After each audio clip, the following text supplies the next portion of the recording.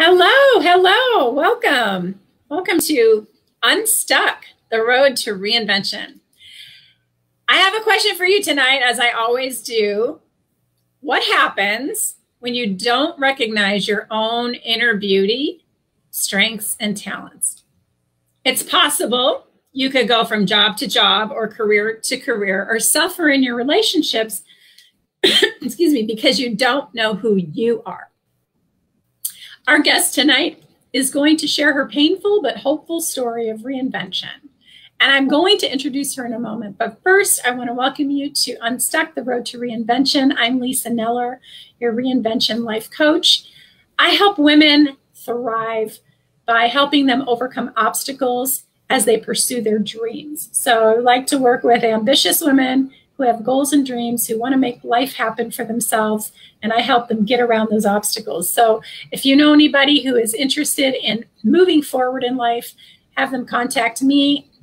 They can find me at lisanellercoaching.com or reinventionlifecoach.com. So now I'd like to introduce my lovely guest, Karianne Munstedt.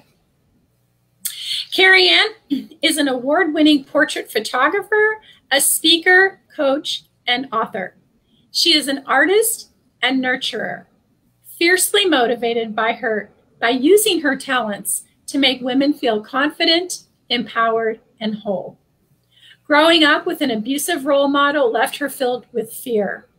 She countered this by attempting to be perfect, but never took the time to understand who she was. So she continued down a path of perfection that led her to a marriage, a job, and other endeavors that weren't right for her. Karianne started a journey to get to know herself in her 30s. On her spiritual journey, she connected back to the thing that brought her joy as a child, photography. She discovered an innate talent to capture a person's true inner beauty, the real person inside.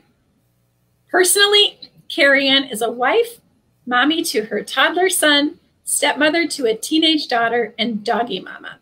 And she's also married. So welcome, Karianne. Thank you so much for having me.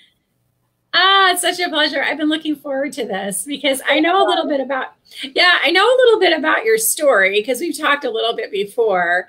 But in this bio, I don't really go over your whole, adult life here. So let's start from the beginning of your reinvention story.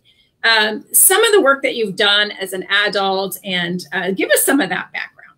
Yeah, well, right. Every reinvention story starts at the beginning. So, mine goes back to, and it says a little bit in my bio that, I grew up in a situation where it benefited me to be perfect, right? Like the better I was, the less that I got in trouble, the more perfect that I was, I got in less trouble from that. So that's kind of this philosophy that I adopted from a very young age, was just to,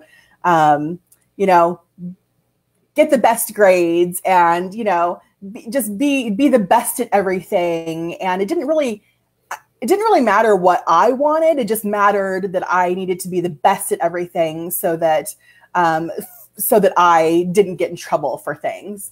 So that, perfection. And I know that's kind of how a lot of people start out too. It followed me through much of my life. It of course followed me through high school. And, I was always striving for so many things, right? Striving to, like I said, get the best grades. And, I was the captain of my volleyball team, and I was always excelling at everything, achieving more. And yeah, looked great, right? It looked impressive. But again, it was like, I was only striving to achieve things for a particular reason. I wasn't developing my own thoughts. I wasn't developing my own opinions. I wasn't getting to know who I was at all. And so, after high school, that followed me, of course, right? So it followed me into college. I went to ASU and got a bachelor's degree in business because that's what I kind of thought that I was supposed to do, right? Someone told me that I was supposed to do that. I didn't know what I wanted to do. I had no idea. And then I took a job that I thought would look good. And I got married because I thought that that's what I was supposed to do at that age. So I just kept doing these things. I went to MBA because I thought that that's what I should do at that time. You know, you go to bachelor, you get your bachelor's degree, then you go get your master's degree. It was just like this path of things that I thought that I was supposed to do. But really, I had no idea what I wanted to do at all. And, you know, when you're doing a lot of things based on shoulds and supposed tos, not on your wants, like you can't keep that. You can't maintain that forever. So of course, so many things when I finally got to that place in my early 30s where I looked in the mirror and I didn't know myself for one thing, and I didn't like the person that I was looking at. I mean, you know, with perfectionism comes being right about everything. And so many, you know, we talked about that a little bit earlier. Yeah. Just, you know, so many things that that I didn't even like about myself. So I didn't know who I was. I didn't like who I was. And I knew that I needed to change that. So with that unraveling of my perfection came a divorce. You know, it came a lot of dark time for myself, really unraveling that perfectionism and, you know, figuring out who I was, figuring out what my own opinions were. You know, you lose some friends along the way who maybe, you know, didn't fit into the new model of who you are. So It was definitely a tough time, but, you know, that's kind of the journey of my unraveling and my reinvention throughout, you know, of my perfectionism. Well, but you had a pretty good job at a university, did you not? I did, yeah. So that was definitely a big part of the reinvention as well. Yeah. I did. So that job that I talked about that looked good. Well, it did look good, and it was a really good job. I was an assistant dean. Well, I worked my way up to being an assistant dean at a university. I started at one level and just kept, you know, at the perfectionist that I was, kept achieving more and worked my way up from an administrative assistant to an assistant dean. And I was there for 17 years, and it was a really secure job. It was a good job. It was a nice place to go to work at. But after a while, I just realized that, like, it wasn't fulfilling my soul. And I didn't feel like I was actually contributing anything to the world. And I wanted to contribute something to the world. And I know that I was doing good work at the university, but on a grander scale of actually like contributing something to the world, I just felt like I was just wasting away my time sitting in an office. So 2.5 years ago, after 17 years at the university, I decided to quit there and go full-time with my portrait photography business. So that was a huge leap of faith, a huge reinvention, because I was 40 years old at the time. And, you know, like, so weird to leave someplace that you're so established at, and I'm 40 and it's like, should I do this? But I knew that this is like in my soul and in my heart. I knew that this is what I was meant to give to the world. So I went for it and I did it. Yeah. So did you start your photography business while you were working full time then? And like you had you said you went back to this childhood thing that you loved. At what point was it, like a few years before you quit, you started that, or how did that work? Yeah, absolutely. So, I got back into photography probably about 10 years before I quit, but it was definitely an evolution. I started out just doing some like nature and landscape photography, and I joined a photography club, and then just things kept evolving until there was a time when I was building my website. It was a couple of years, about 3 years before I actually went full time. And I was building my website and getting my social media going. And I looked at those things and I said, whoa, I need pictures of myself for those things. And I like almost lost it because I didn't have any pictures of myself. I was at like the highest weight that I had ever been at. And I just like shied away from the camera. I didn't want to be in pictures at all. But as I'm developing these marketing pieces, like I knew that I had to have those pictures of myself. So I went and had my own portrait session with a photographer in LA. And it was during that session that I really put all of my focus on photographing women, because going into that, I was filled with so much anxiety, like, you know, and those voices in my head were saying, Carrie, you're too fat to be photographed. And they were saying, you know, Carrie, the photographer, she doesn't want to photograph you. And who do you think you are? So this perfectionist voice in my head was saying all these things. And I went for it anyway. And it was the most incredible experience because I felt more beautiful and more loved by that photographer. And it was just it was like the most confident and empowering photo session that I had ever done before. And I knew in that moment that I wanted every woman to have that same experience. So that was about 4 or 5 years before I actually went full time. So after having that experience, I ran home and I converted the office that I'm in right now in my home to my studio. And for about 3 years, I, you know, started out just photographing friends and then started it into a part-time business. And then, you know, once I had the model down and I knew that I could succeed, I went full-time with it. So I definitely did start it on the side before I went full-time with it. That's cool. And it's great to know. So for any of you out there who are watching or listening and you're considering starting another business on the side and you're still working full time, you can kind of take your time and develop your skills, right, as you're going. Absolutely. So, yeah. So let's talk about what kind of work you did to shift from being fearful to having more confidence and having the confidence to actually take that leap. Yeah, absolutely. So that photography session that I just talked about was honestly like the first thing that really helped to shift my fears to more confidence. You know, when we all look at ourselves in the mirror and we think certain things of us, right? Like we look at ourselves and we are typically very negative towards ourselves, right? Like, oh, my nose is too big, or, you know, my double chin's too big, or my arms are too big, you know, all those things. But then I had these photographs of myself where like I didn't see those negative things anymore. I didn't really see like myself on the outside at that point. I saw the person who I was inside of me staring back at me, and not only the person that I was, but that person that I was becoming.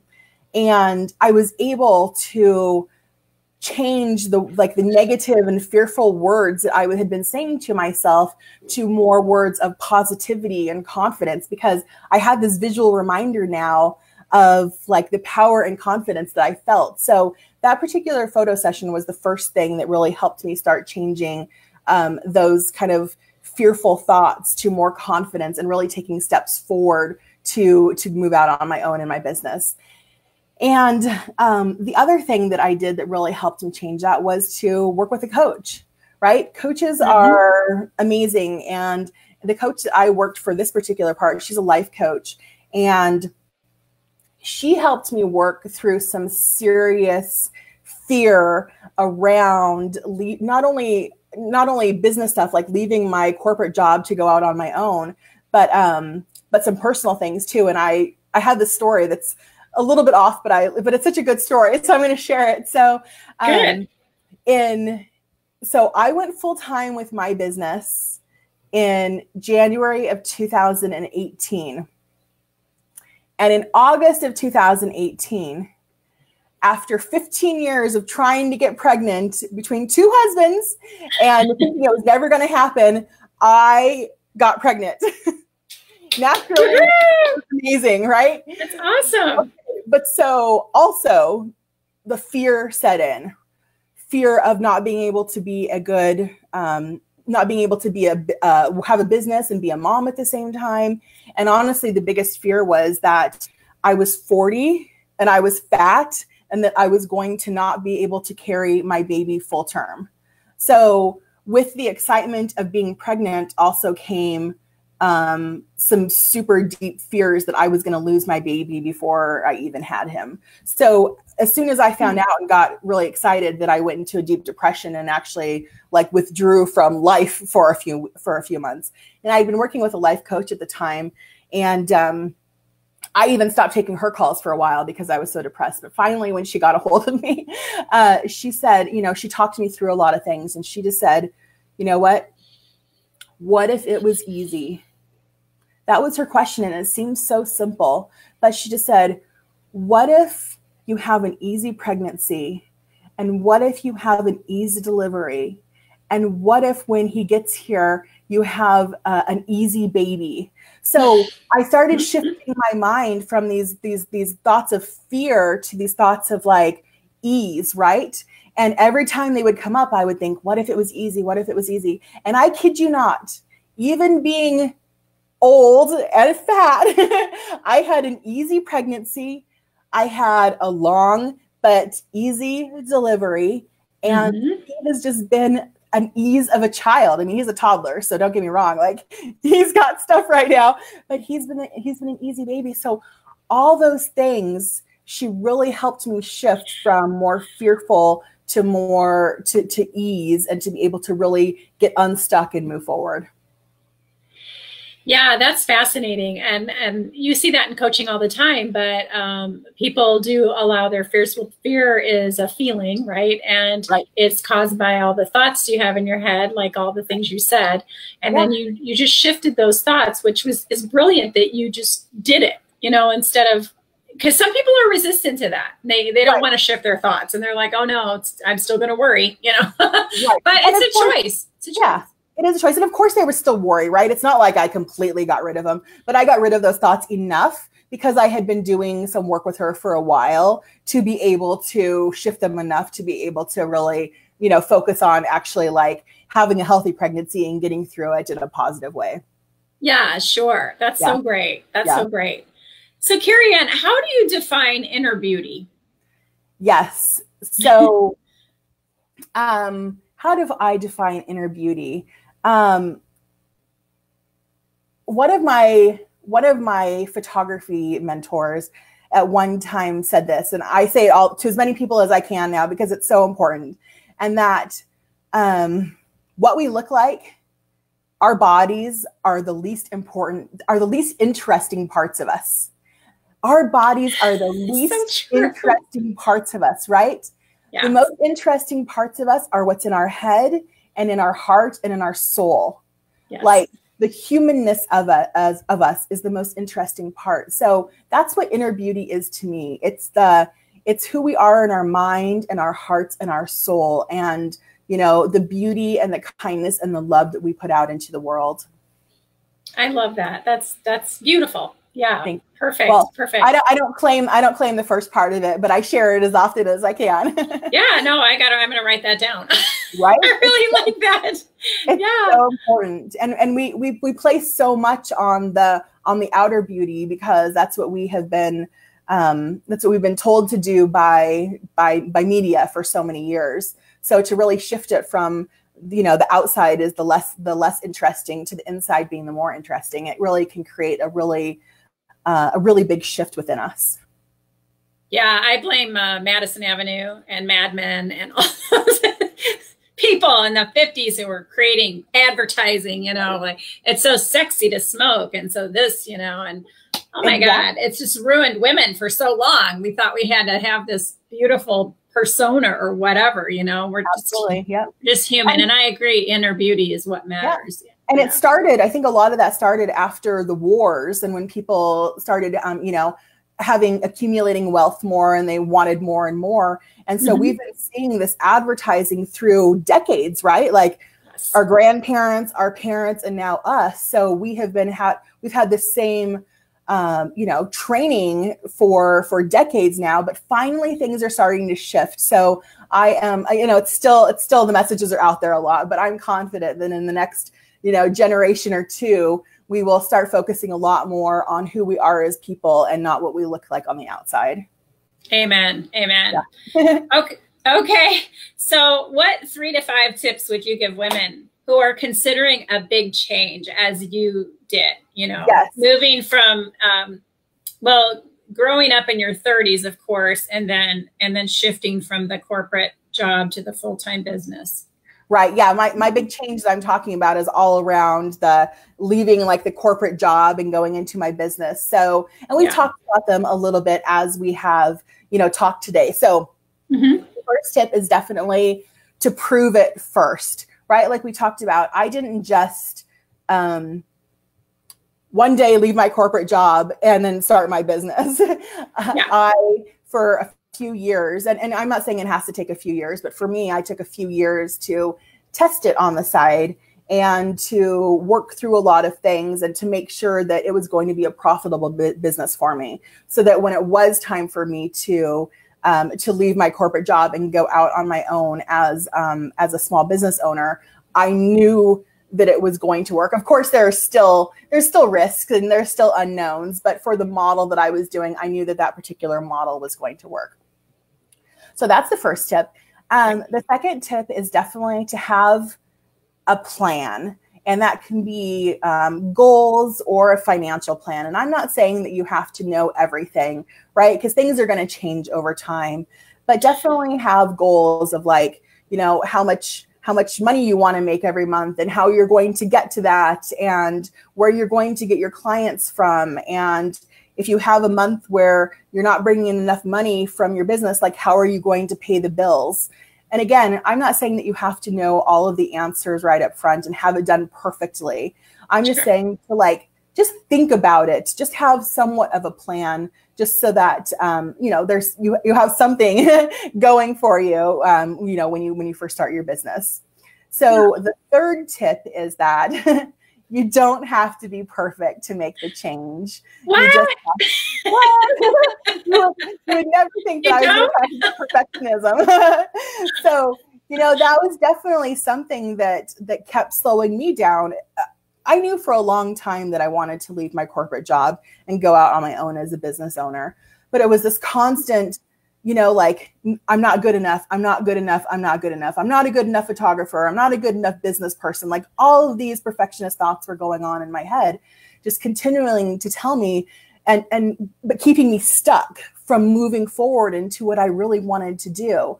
So just know that you don't have to be perfect. You don't have to have everything planned out perfectly. You don't have to be perfect at your craft. You don't have to have the perfect website and the perfect social media. You don't have to have anything perfect to make a big change.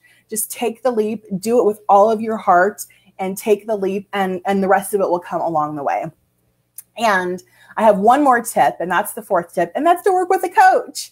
Right? Oh, yes. Whether it be a reinvention coach or it's a life coach or a business coach, like whatever works best for you. And it could be all three, right? Like I've worked with photography coaches. I've worked with a life coach. I've worked with a business coach.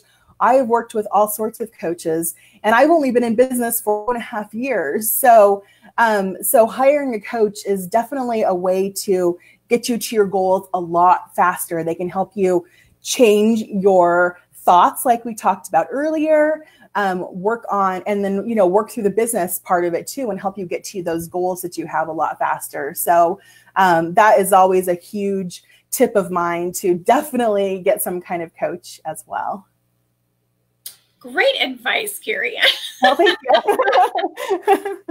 I love that. No, I'm working with a coach too. And there's nothing like it to have someone who's walked the path before you and can really guide you and question you as to your thoughts about everything. And then you just get ideas and all kinds of things come up. So yeah, exactly.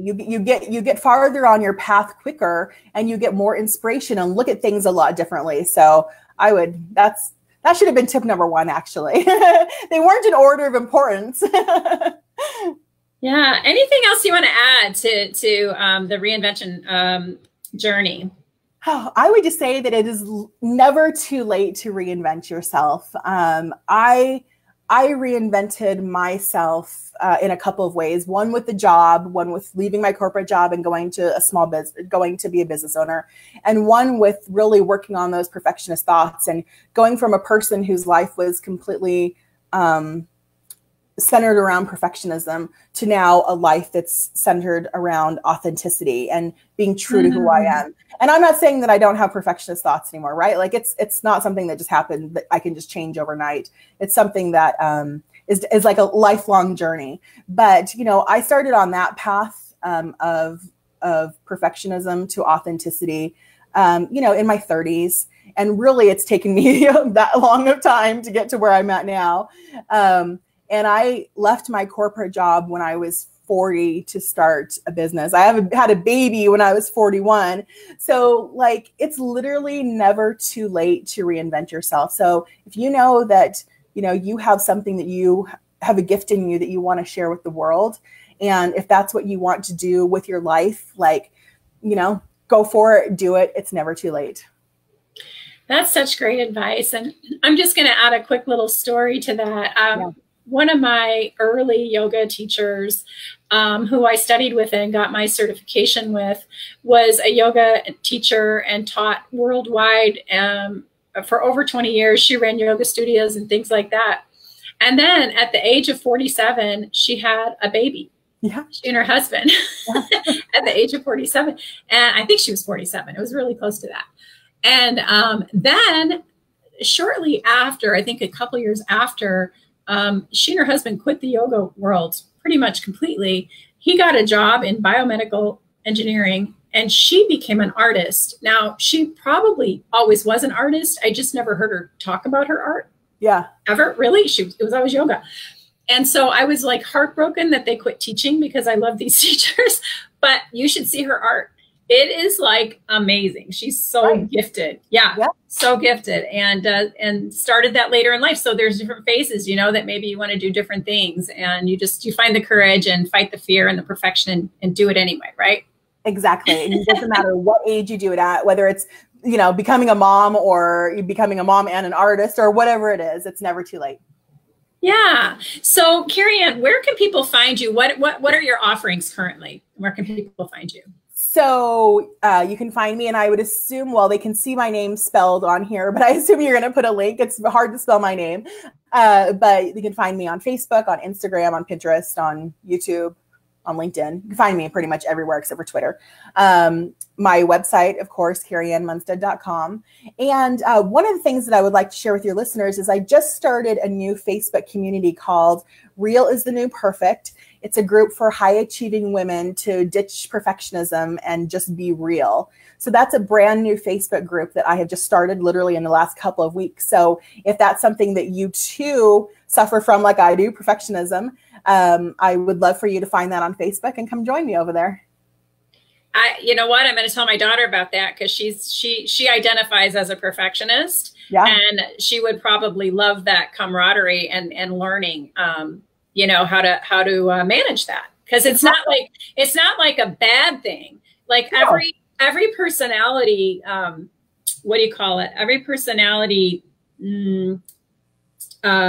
tendency can go from being really unhealthy to being healthy, right? Exactly. And yeah. So there's I don't know, the spectrum. Yeah, there's healthy striving, right? Healthy striving where you can accept feedback and those types of things. And then there's the type of perfectionism that I have suffered from, which is like the type where I can't move forward with certain things in my life because it's just holding me back so much. So definitely different spectrums of it. Yeah.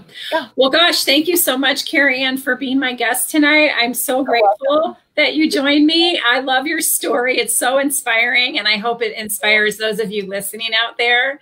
And I do want to draw your attention. If you're on my Facebook page, you can see I just put up a new photo, the new Facebook, what do they call it? The Facebook photo, whatever it is, profile thing. And it says, what do you really, really, really want? And then it says, no, really, because so many times we don't ask ourselves that. And what I've learned is that we don't really think about what we want. We think about what we can have. And there are two different things. So what you really want is possible, but you might not think you can have it. So I'm going to invite you to stretch your mind a little bit and see if you can open up to bigger possibilities.